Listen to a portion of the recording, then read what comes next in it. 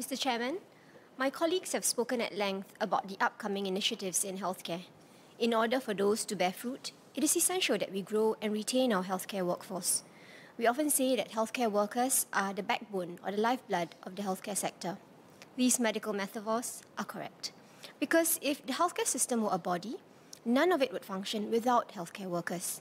It is therefore important that we continue to recruit healthcare workers from diverse sources and ensure that the sector remains an attractive one. Our manpower policies are designed to meet present and future needs. We regularly update our projections to ensure that we plan this well. We have increased local intakes of students over time to ensure a stable supply of healthcare professionals. This increase will materialize in the workforce in the coming years. For example, the first batch of 230 allied health graduates from the Singapore Institute of Technology entered the workforce in 2020. After increasing the intake by around 85%, about 430 students from the 2022 batch will enter the workforce in 2026. As the demand for healthcare services grows and our care model evolves, we will continue to work with schools to review our intakes. We want to attract students from all pathways into suitable healthcare programs. Take, for example, the diploma in nursing offered by polytechnics. Besides N-level, O-level, and A-level pathways, students can also join from the integrated and international baccalaureate programs, whether at the 4th or 6th year of study. The other nursing schools like ITE and NUS also offer multiple admission pathways. We are working towards making the entry criteria for each pathway more transparent. So I want to assure all students, while there are entry criteria, no student from any particular educational pathway is denied eligibility. Healthcare staff are also encouraged to continue upgrading their skills and practice at the top of their license. Healthcare is a multidisciplinary team effort. Our nurses, pharmacists, and allied health professionals work closely with doctors to step up to lead care initiatives in the community. By expanding and advancing their skill set, they can look forward to a long and fulfilling career in healthcare. However, the most important and urgent step we need to take is to beef up nursing manpower. In recent years, the global competition for healthcare workers has intensified, especially for nurses. The attrition rate for local nurses has remained stable over 2019 to 2022, but for foreign nurses, this has spiked from 9.5% to 14.5% over the same period. The loss of both local and foreign nurses to our competitor countries is a key reason for the stress and high workload for our nurses. We need to replace the manpower lost to other countries, safeguard the welfare of nurses, and meet increasing needs. Therefore, as Ms. Mariam Jaafar has rightly pointed out, the most critical and practical thing to do is to increase manpower. To this end, we are ramping up recruitment of foreign nurses. We will go through a period of increased inflow of foreign nurses because of their higher attrition in recent years. Looking forward, we will continue to need foreign nurses to complement our local core. Because if our population has more and more seniors and fewer young graduates joining the workforce, the numbers will not add up, and local nurses alone cannot meet our healthcare needs. We are glad that members share these concerns such as Ms. Sylvia Lim, who asked about our measures to retain experienced foreign staff. Some of these foreign healthcare workers may grow to become valued members of our healthcare community and demonstrate their commitment to Singapore. We should be prepared to grant them PR status because it means retaining a pool of manpower that is of critical value to Singapore. So I hope all members of this House will support our efforts to expand the manpower of the healthcare sector, including recruitment of foreign manpower. This allows us to deliver quality healthcare and safeguard the welfare of our healthcare workers. After recruiting them, it's equally important that we retain the healthcare workers we have. To answer Mr. Gerald Giam's question, we review salaries regularly to ensure that healthcare workers are paid competitively. Last year, we announced an enhanced special payment package for nurses in both the public and community care sectors. Among the public healthcare institutions, they will also refresh and update pay components such as allowances for shifts and for work duties beyond regular hours. As Dr. Tan Woo Ming has pointed out, other measures such as flexible work arrangements can help retain staff who might leave otherwise. For those who leave the sector, our healthcare institutions maintain contact to encourage them to return. Every year, over the past 5 years, about 750 non-practicing nurses return to practice, joining some 2,400 new nurses. In comparison, about 1,300 nurses do not renew their practicing certificates each year. We will continue with our efforts to retain the nursing workforce. Last, but certainly not least, we will continue to ensure the well-being of our healthcare workers, and that starts with a healthy working culture and environment. I thank the several MPs and NMPs who have spoken up on this, such as Mr. Abdul Samad, Dr. Tanya Swam, Ms. Ng Ling Ling, and Mr. Louis Ng. Those who have worked in a healthcare sector, in a healthcare institution, will know that many of our healthcare workers work beyond their call of duty, skip meals, and forgo rest time. Their strong sense of duty keeps them going, but it is neither sustainable nor fair that they constantly sacrifice their well-being. In a profession where people come first, there must be more we can do to ensure their welfare. We work closely with public healthcare clusters on this. In recent years, the public healthcare clusters have appointed chief wellness officers to develop system changes to improve staff well-being, and also support measures like counselling and peer support networks. The clusters also regularly survey staff on whether they feel able to cope with the demands at work and whether they know how to seek help when faced with stress or workplace bullying. To ensure healthcare workers have enough rest between and during shifts, the clusters regularly review administrative processes and remove them if not needed. We are also reviewing the working hours of junior doctors, but it is a complex issue that will take time to work out. At present, the hospitals use methods like electronic logging and surveys to monitor junior doctors' working hours and well-being. That said, hospitals are operational environments which have to address patient needs on a day-to-day basis. When planning rosters, hospitals take into account the scale of mix of staff on each shift and each staff's preferred shift pattern. Healthcare workers have also covered for each other occasionally when there is an operational need. In addition, Singaporeans can show their support by lightening the load on healthcare workers. Each of us can avoid bogging nurses down with admin and basic tasks that do not require nursing expertise to address. We seek the public's understanding on this. Family members can do their part in assisting their loved ones in the hospitals with basic care such as feeding and moving around. It is also reassuring for patients to be attended to by their loved ones.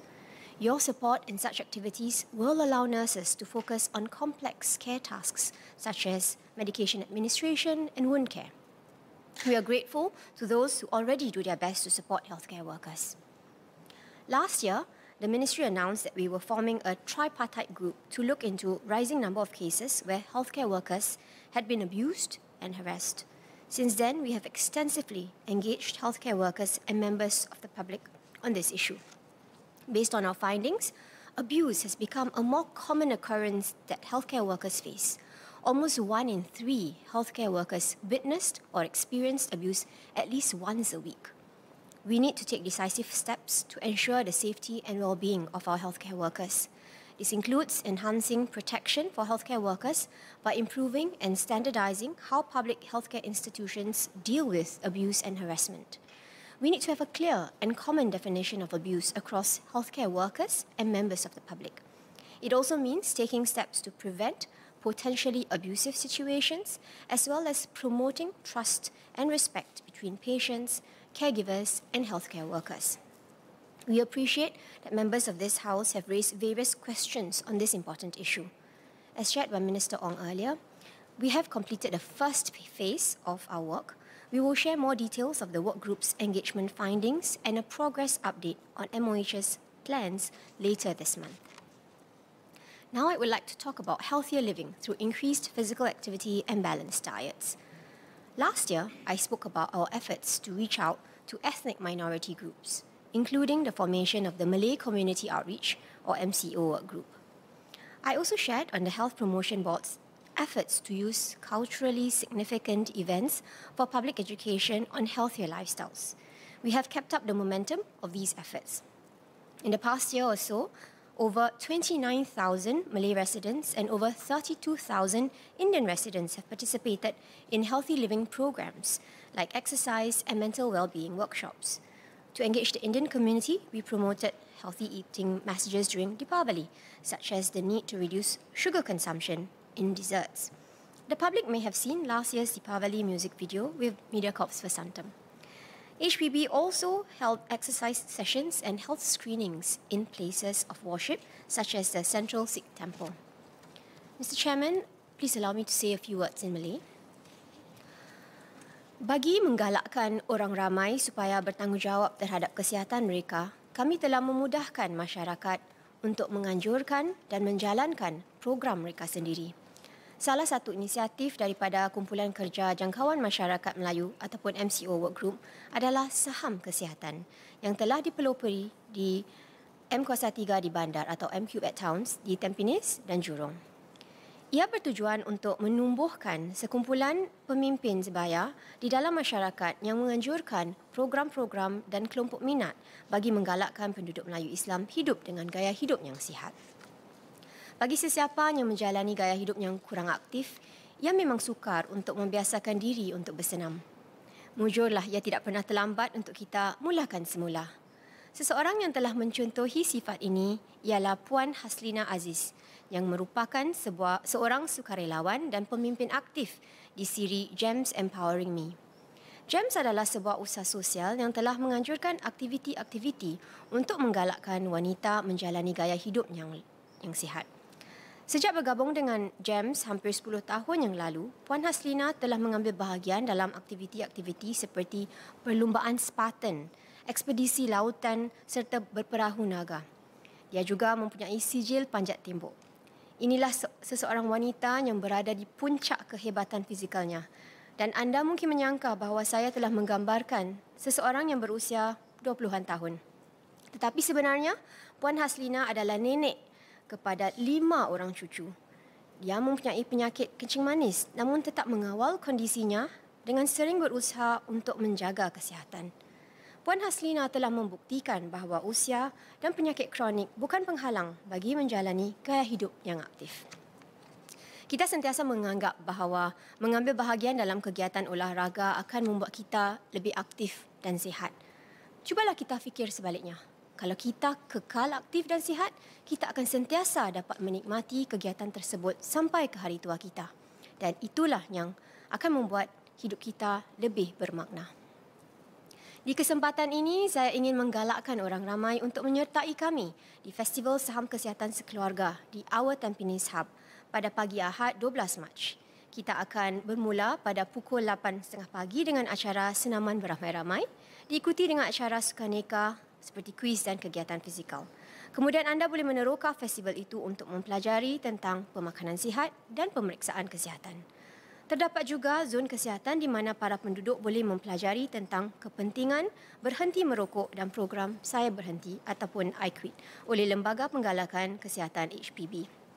Jikalau sesiapa di antara kalangan golongan anda yang merokok, mari kita ambil kesempatan ini untuk menggalakkan mereka supaya berhenti tabiat ini. Kita semua memainkan peranan dalam mendorong keluarga dan rakan-rakan untuk mengamalkan gaya hidup yang sihat. Masyarakat Melayu Islam kita juga perlu memainkan peranan. Jika anda berminat untuk menganjurkan aktiviti yang menyebarkan gaya hidup yang sihat untuk masyarakat, karnival ini mempunyai ruang di mana anda boleh mendaftar diri bersama rakan-rakan kerjasama MQ di bandar.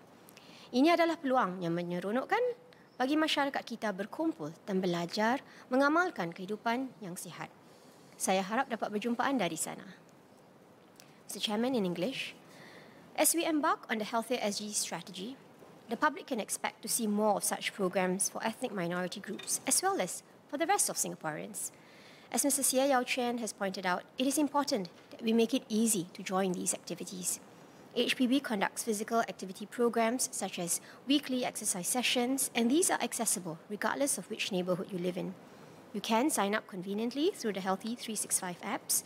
Seniors who are unfamiliar with a smartphone can ask their relatives to sign up on their behalf or simply walk in with their ID. Community involvement is key to ensuring that health promotion efforts are sustained for the long term. We believe in supporting and encouraging more ground-up initiatives to meet the needs of the community. Last year, I shared that HPB is partnering the Ministry of Culture, Community and Youth to establish a $1.5 million fund, our Healthy Singapore Fund. This fund empowers community volunteers and organizations to kickstart ground-up health promotion initiatives. I'm pleased to share that between April and December last year, we received almost 50 proposals. We are in the midst of evaluation and have awarded 7 proposals so far. We are heartened by how these Singaporeans have dedicated their time and skills to improve the health of their community. I would like to encourage members of the public to participate wholeheartedly in our health promotion programs. Small lifestyle changes can go a long way towards lasting habits and better health outcomes. This is especially true for those with chronic medical conditions like diabetes. To provide diabetes patients with health information to manage their condition, we worked with more than 40 expert members and patient champions to develop Tier 2 of the National Diabetes Reference Materials. This will be published next month. It will contain easy-to-understand information on diabetic care, like reading nutrition labels and monitoring glycemic index.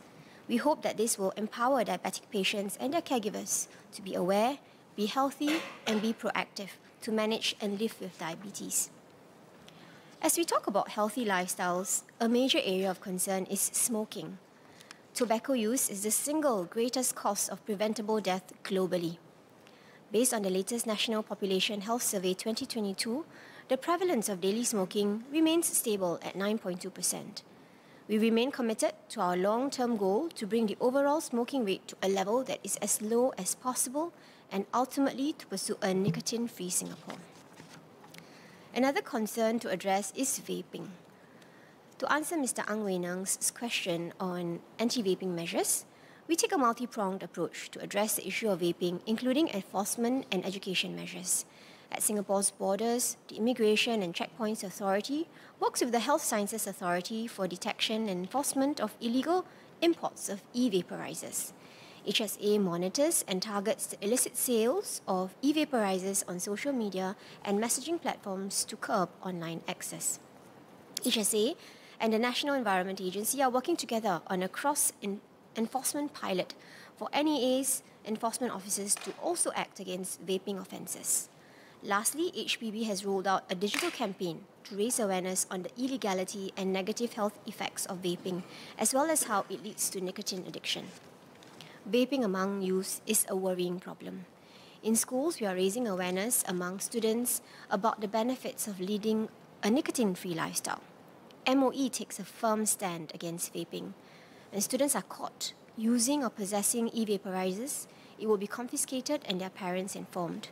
School-based disciplinary action is taken, including suspension or caning for boys. They are referred to counsellors who will guide them through their cessation journey to effect long-term behavioural change. Recalcitrant offenders may be referred to HSA, which may issue them a fine.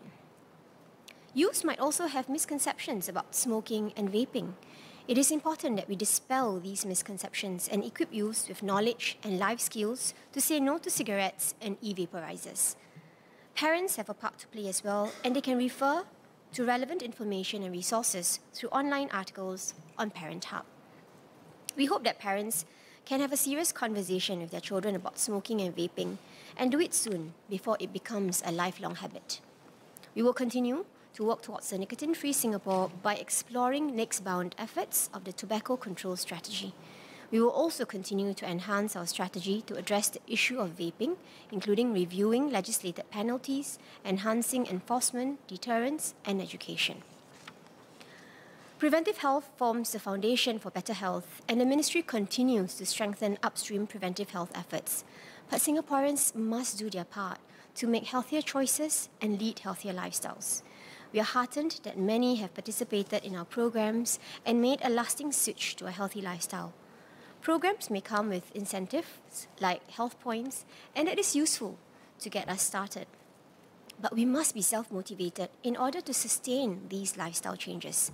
At the end of the day, what we are nudging Singaporeans towards, the real reward that matters, are the positive health outcomes of embracing a healthy lifestyle. Singaporeans have it within them to take charge of their health and to create the health outcomes they want to have. Thank you.